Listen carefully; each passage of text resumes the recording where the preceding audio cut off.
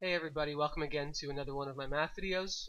In this video I'm going to teach you how to divide polynomials using synthetic division.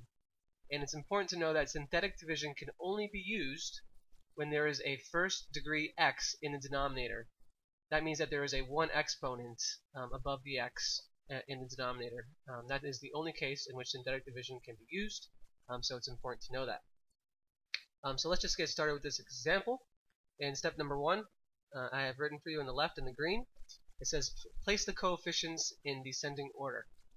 So notice how we have a x cubed, and we have a x, and then we have a 8 constants. You have to place the coefficients in descending order. So our greatest power is a 3, or our greatest exponent is a 3, and the coefficient in front of that x cubed is a 1. Okay, so since there's a coefficient of 1 in front of the x cubed, I'm going to put a 1 inside the box. Notice how we get skipped from an x cubed to an x, and there is no x squared term. Because there is no x squared terms, or 0 x squared terms, I'm going to put a 0 as my next coefficient. Okay, notice the coefficient in front of the next highest term, which is our x, is negative 11, so I'm going to put a negative 11. And finally, our last coefficient is positive 8.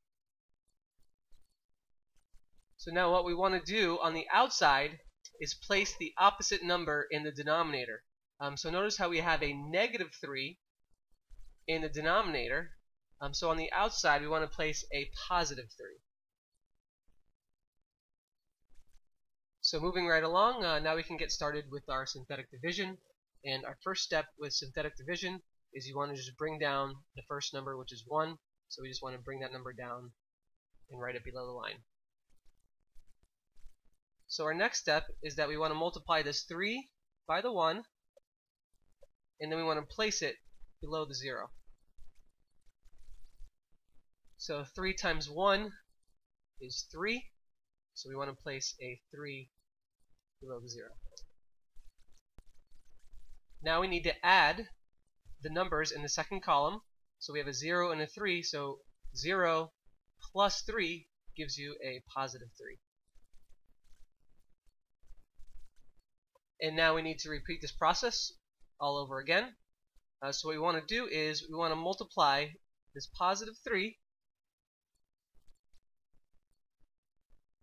with this 3, and we want to place it right below the 11. I'm sorry, negative 11. So positive 3 times positive 3 gives you positive 9. And now we need to add the numbers in the third column.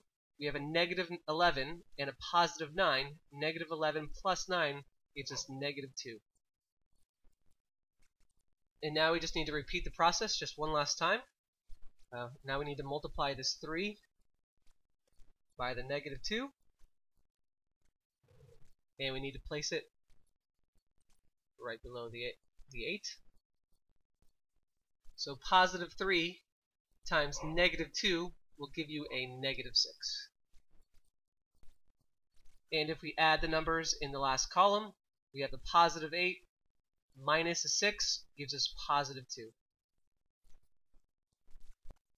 So this last number, after you're done with the synthetic division, that I'm going to circle in red, is your remainder.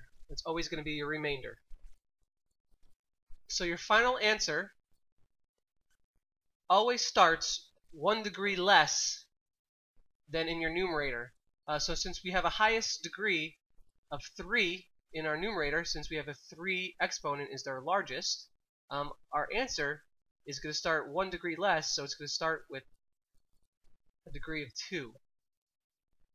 Okay, and the coefficient that goes in front of the x squared term is the first coefficient in our synthetic division. So since our first coefficient is a 1 goes before the x squared term. Our next term is an x, and since our next term coefficient in our synthetic division is a 3, we have a coefficient of 3 in front of the x. Since our next coefficient is a -2, then our next coefficient is -2. And finally we have our remainder. And since we have a remainder of 2, you always put that in the numerator of a fraction. And you always put what you're dividing by. Since we're dividing by an x minus 3, you put that in the denominator. And this is our final answer. So I hope this video helped you understand synthetic division a little bit better. If you need any extra help with live tutoring or homework solutions, please go to my website at mathmeeting.com. Once again, mathmeeting.com.